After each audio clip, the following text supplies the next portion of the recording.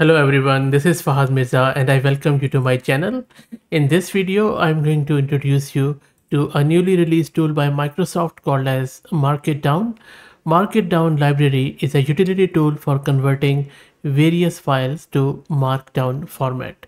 You can use it for indexing, text analysis, dataset generation, and for a lot of other use cases. If you don't know what a Markdown format is, it is a very lightweight markup language that uses plain text syntax. Calling it a language is an overstatement because it is so easy, so lightweight, very easy to read by humans. It becomes accessible to users who are not even familiar with HTML or any other computer language, including HTML or XML and that sort of stuff. Markdown enables you to format text using simple syntax. For example, if you want to define a heading, you will just put hash before it. If you want to make a text bold, you will just put double asterisk sign before it, and so on and so forth. You can search it on Google about Markdown format, and you should be able to find a lot of tutorials around it. I believe I also have one or two on the channel if you're interested. So Markdown files are plain text files. They are platform independent, quite portable. You can create and edit Markdown files on any device using any text editor. Markdown can be converted to other formats with the help of this tool: HTML, PDF, document, Excel files, latex file, and the list goes on and on and on. So this tool, which is MarkItDown tool by Microsoft, it supports for you to mark down any file in PDF format, PowerPoint, Microsoft Word, Microsoft Excel, any image file, such as, for example, you want to do the optical character recognition or OCR, you can do that too. You can also use it on audio files. You can use it on HTML for special handling of a lot of Wikipedia like websites which have other markdown delimiters.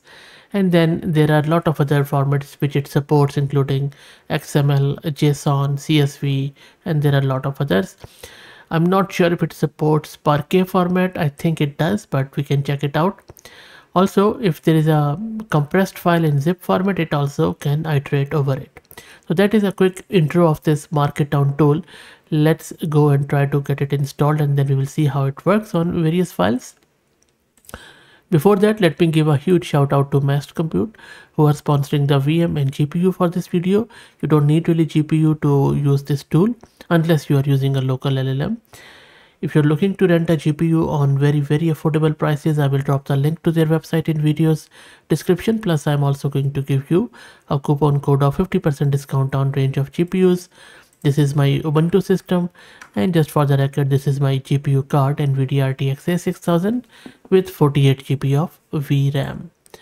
So let's create a virtual environment as usual. And now let me install the MarkItDown, which is simple pip install. I'm also installing OpenAI because first I'm going to show you how you can use this MarkItDown without LLM, and then we will see it with the LLM. And in the course of its installation, it installs a lot of things, as you can see here. So let's wait for it. And now, as a precursor to when we will be using it with LLM, and I will be using the OpenAI's LLM, so I need to set my OpenAI's key, which you can also obtain from platform.openai.com. It's a paid option, and I will just put it in my key here, and then I will clear the screen. And now let me launch my Jupyter notebook. Okay, so let me now show you how you can use this MarkItDown. It's fairly simple. You see, we are importing this library MarkItDown, and then I am instantiating this MarkItDown. I am providing it the path to my own PDF file, which looks like something this, not this one. Let me see, where it is. Let me find, there you go. And so this is just a PDF file with one paragraph about my random personal information. So I am trying to convert it into the Markdown format, and then I am printing it down. So let me run it, and there is no LLM involved, by the way, here as of now.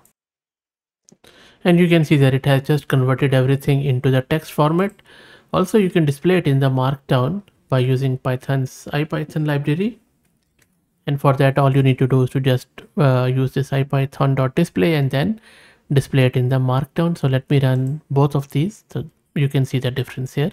This one is the Markdown format. And now let me show you how you can use it with large language models. Let's do the OCR with it, and then I will be providing it an image. It will do the optical character recognition from that image by using the model, OpenAI's model, and then we will display it in the Markdown format. For that, let me paste the code and walk you through. Again, simply we are importing Markdown, MarkItDown, and then we are importing the OpenAI.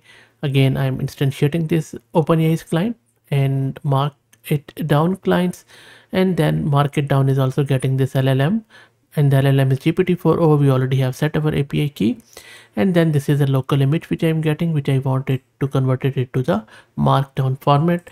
I'm just printing the text down without markup, and then the actual markup format here, which I'm displaying. Let me quickly show you the image. This is the image which I'm trying to do the OCR. So let's see how it goes. Let me run it. And there you go. It has done the OCR in the Markdown format. As you can see, the first one is a plain text, and the bottom one is the Markdown format. And if you look at the OCR, this is done by, of course, GPT-4o, so it's not that bad. It looks good, but look at the Markdown format and then look at the email. So it looks quite good. If you don't want to use it in your Jupyter notebook or your Python code, you can also use it as a CLI. For that, let me take you to the terminal. So this is a terminal. All you need to do is to run it like this as a CLI, where we are calling this MarkItDown and then giving it the file we want to convert it into Markdown. There you go. So it has converted it into Markdown. And you can even use the pipe functionality of Linux, something like that, where we are getting this file and piping it to this MarkItDown with the same result. So all in all, I believe a pretty nifty tool. Now, if you have been following my channel, you might have noticed that I cover a lot of these tools. The main reason is that because these tools are so useful when it comes to data handling, data engineering, data manipulation, because that is a key and cornerstone for any LLM applications, RAG pipelines, or generating data sets. Because if the quality of your data set is good, your LLM application will be a success. And we can use all the tools in the world to, format and pre-process these data which is scattered throughout our Excel files, PDF files, Confluence pages, our repos, and all that stuff. That is why it's so useful. Now, I'm sure that you are going to ask it that which one is better, this tool MarkItDown or DocLink by IBM. I would say that DocLink is much more diverse, and we have seen it working in a couple of videos, as you can see here. So for now, I think DocLink is better than this, but I'm more than sure it's a new tool, this MarkItDown, and it is also going to be good very soon. Again, I would highly appreciate if they could make this work with the local LLMs. That's it. I hope that you enjoyed it. Let me know what do you think. If you like the content, please consider subscribing to the channel. If you are already subscribed, please share it among your network as it helps. Thank you for watching.